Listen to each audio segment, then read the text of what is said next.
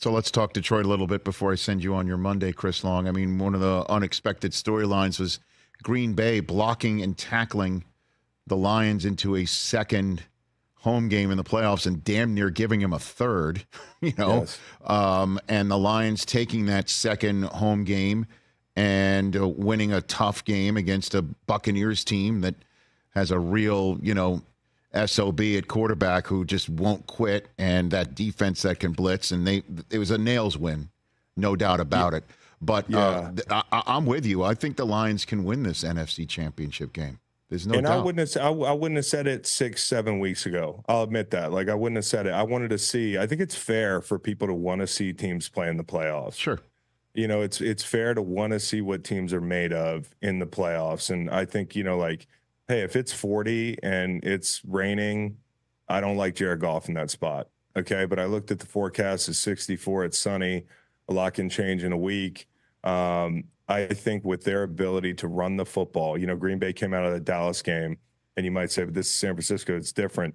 They give up the same per pop on the ground, Dallas and San Francisco, and you saw they could move the ball on the ground. I think for Detroit, they can absolutely move the ball on the ground.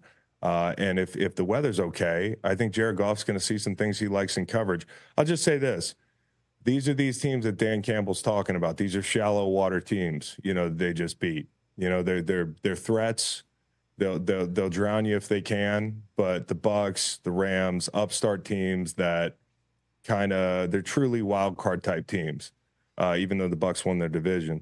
Now you're going to see another deep water team in the Niners. And if you get to the Super Bowl, you're going to see another deep water team. And so I cannot wait to see Dan Campbell in these spots, because everything he's done this year has been the right way. I mean, right down to playing his guys, because I truly don't believe they're as ready to play in that game last week against the Rams, which took every ounce of focus, attention to detail, competitiveness.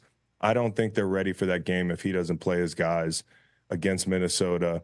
And, the way they played that game, the two big chances that Tampa Bay had was the Dean pick in the end zone, which he dropped early in the game, and then 3rd and 15 on the 31-17 drive. 2 weeks in a row, third and way too long, a team gives up a conversion to, I think, Amon-Ra St. Brown in both situations. And just like the Rams, the Bucs find themselves up, what creek, because they couldn't get off the field. And so, they're daring to throw the ball in 2nd and 8 last week. The play calls in 3rd and short and 4th and short yesterday, they're just nails. I really do believe that. They are such a well-coached football team, and they're always ready for situational football.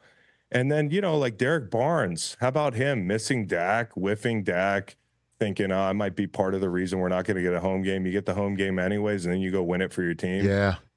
These are all signs of a team that's just mentally tough. And I think you cannot ignore Dan Campbell and his effect on the psyche of this football team. They're just nails. Especially since, Chris, I mean, if you want to talk about, it's still too early to talk signature wins, since, again, he's now, 22-7, I believe, now in his last 29. That's kind of like the turning point in his now 3-year tenure with the team.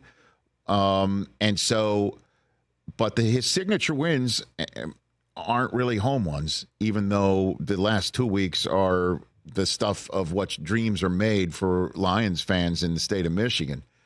It's those road games, man. It's like closing out Aaron Rodgers' career in Green Bay when they got nothing to play for, and they just learned they had nothing to play for. Yeah, when they ruined it. Right. Yeah. And then it's the season opener this year. And then it was the Thursday night short week game against Green Bay. And again, I understand the Chiefs are a different team now, and then obviously the Packers grew into something else, but you can only play them when you play them. And those were statement wins, statement W's, and then came the swoon that caused you to say, you know what, I need to see what they look like in the playoffs. I can't wait to see them go to San Francisco. They usually can just buckle in and just circle the wagons, to use a phrase. I don't know, man. This is if the weather's good, they can win this game. And if Debo's out, they can certainly win this game. Well, I mean, Goff I looked at wasn't the line. The line was 7 last night when I went to bed, Rich. What do you think I did? I don't know, man. When you pounded the Lions. Pounded the Lions, bro. Let's go. Well, I mean, but Goff's not the one who's wiping his hand, fading back in the rain. You know what I mean? So if it rains, it would affect the Niners quarterback too. And you make a great point. I think, like people think, Goff out in the elements, but Purdy's hands aren't that big. When I talked to a guy who played quarterback in the league for a long time, I asked, what's the key to playing in the cold? I asked a couple guys, and big hands came up a couple times. And, I'm not saying Purdy's not a good player or anything like that. Same thing I'm saying about Goff, but some of the issues that you might project Goff having, Purdy could have them too. The ball was wet the other night, the rush.